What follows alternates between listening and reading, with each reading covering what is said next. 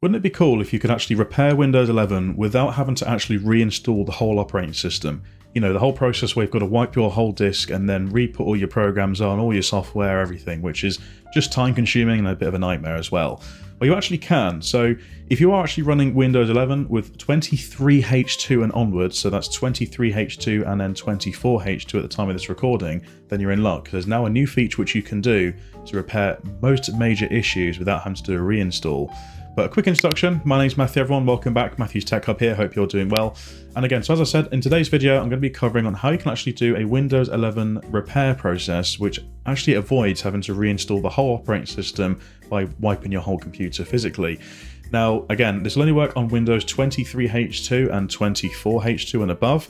If you're not seeing this operation, again, I'll show you in the video shortly on how you can actually check what version of Windows you are running. But if not, you are going to essentially have to do something called an in-place upgrade, which again, I'll show you on how to do that as well later in the video.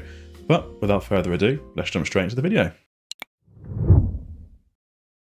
Well, as you can see, we're now back on the Windows 11 desktop. Now, I just thought I'd quickly show you on how you can actually check your Windows build to see what version you are running, and also how you can also check to see if this option is there before we do jump straight into it. Now, if you are running Windows 23H2 or Windows 24H2, then you'll want to skip later on and head into the video because this part won't be for you. But if you're not, this is how you can check. So what you want to do is right at the bottom here, go down to your Start menu, and he's going to jump into the Settings option. Once you're in here, you're going to go onto the System section, and you're going to scroll down, and you're going to go into About. Now, as you can see right here, I'm actually purposely running 21H2 to demo this. So this is an older version of Windows, but if you want to check to see if the option definitely isn't there, you can just jump into System, go down to Recovery, and then you would actually have an option just below, well, between Reset this PC and between Fix problems without resetting your PC, saying Fix Windows problems using Windows updates. Now, I obviously don't have this version, so what we need to now do is we need to now do something called a Windows in-place upgrade. So let's jump on straight onto that section now so I can show you how to do an in-place upgrade. To do an in-place upgrade in your Windows 11 system, the way to do this is actually by downloading the latest ISO version of Windows from Microsoft's website. So the way you can do this, guys, is, again, all the links will be down in the description box down below, so you can easily just go get those. But what we're going to do is we're going to go down to Microsoft's website here, and it will take you straight to the Download Windows 11 page. Now, you're going to scroll down in this section here, and you'll have the Download Windows 11 Disk Image ISO for x64 devices. So I'm going to click on Select Download here, and then click on Windows 11. I'm just going to click on this Download Now button. Now, this will take a second because it's just going to validate the request. So all that's doing is going to find out the languages that are available for this version. So let's give that a second here. And then you can see it now says select product language. So I'm now going to select the language which I want to download the ISO in. So I'm just going to do English International, and I'm going to click confirm. So I'm going to let that process now. So that will now take a second again. And then you'll straight away have the link option here, which gives you the option to download either in 64-bit. So I'm going to select the 64-bit. Click on this, and then as you can see, it's now downloading the ISO file in the top right corner. So I'm going to let it download, and again, I'll be back in just a few seconds. So now that the ISO file is actually downloaded, we're now just going to simply just go to the file and mount it to our device. So what we're going to do is, we now just minimize out of this window here, go into our File Explorer. Now by default, it should download to the Downloads folder, or you can actually just drag it out of the Chrome window onto your desktop. But I'm just going to go to the File Explorer, go down to Downloads, and then as you can see, I've now got the Windows 11 24H2 ISO. So I'm going to right click on that and then click on Mount. Now, if you don't have this new Windows 11 right click menu, which is just awful, sorry, I should have disabled it, but I haven't. But if you go to Show More Options just down at the bottom here, again, you'll have the Mount option right at the top. So I'm just going to click on Mount, and it'll say Open File Security Warning. That's fine. It's obviously from Microsoft, so it's going to be okay. Click on Open. And then right in here, you're now going to have, well, as you can see, it's now mounted it almost like a CD. So what we're going to do now is just double click on where it says Setup, which is the exe file for application. So double click on this. You may then get the Windows 11 UAC warning, so that's fine. So just click on Yes. Give that a second there. And as you can see, it's now asking you to install Windows 11. So this is now going to be the in-place upgrade. So what we're going to do is, I'm going to click on right here where it says change how setup downloads updates. Again, I'm just going to leave that. So if you want to change that, you can do. That will just download the latest version of updates, which says you haven't to update them later on. But I'm fine with that, so I'm just going to leave that to download the latest updates, and I'm going to hit on next. So let's get that now. Find the latest updates for Windows, and I'll be back with you in just a sec. Now, once it's downloaded the latest updates, it will just quickly restart the installer and it will then say check in your PC, and that should then bring you back to this license terms window. So what I'm now going to do is I was going to read all this really quickly. There we go, read it all, I completely agree. And I was going to go to click on accept on the right corner. Click on that, and again, it's now just going to quickly make sure, just do a quick few checks just to make sure that we're ready to do the update. Now, again, it's just found a few more updates here, so I'm going to let that process, and again, I'll be back in just a sec. Okay, so finally, after all of the updates, it now says that we're now ready to install. So it will take a little bit to depend on your connection now or your PC specs, but it took me about 10-15 minutes, which wasn't too bad.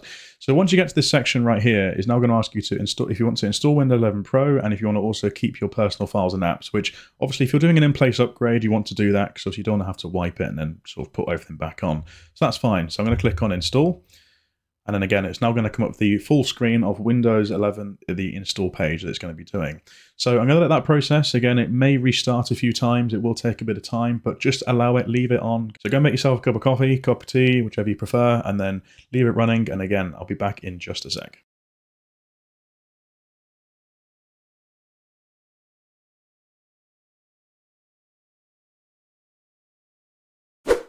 So as you can see, we're now back on the desktop of the updated Windows 11, which is now running 24H2.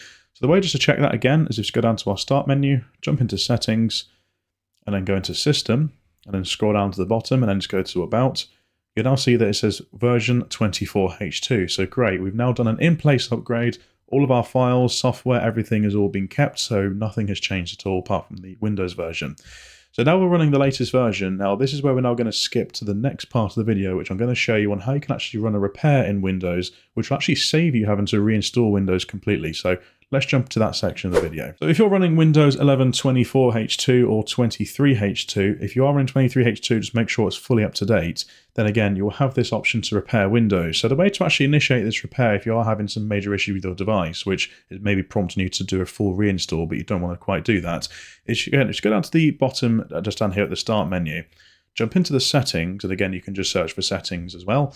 And in this menu here, you're going to go into the System tab on the left-hand side, scroll down to Recovery right here. And as you can see, this option here is Fix Problems Using Windows Update. So it says reinstall your current version of Windows, your apps, files and settings will be preserved. So that's exactly what we want to do. So I'm now going to click on this right here, click on Reinstall. And it will then bring up an option saying we'll repair components and system files. If a repair solution is available, we'll attempt to fix system components corruption by reinstalling the current version of Windows. Your apps, documents and settings will be preserved. Brilliant, that's exactly what you want. So again, this saves you having to do a full wipe and then putting Windows back on and then putting all your files back on, which is just really time consuming. And personally myself, I've done that. Gosh, I think I've lost count how many times I've done it countless amount of times. So again, it just says, please make sure your PC is on, connected to the network and a power source after the installation is complete. And it will say after the installation, we'll let you know when it's time to restart your PC to complete the repair. Perfect. So I'm going to select automatically restart my PC 15 minutes after the installation. So if you are going to walk away from the device, again, you want to maybe do that. So let's click OK.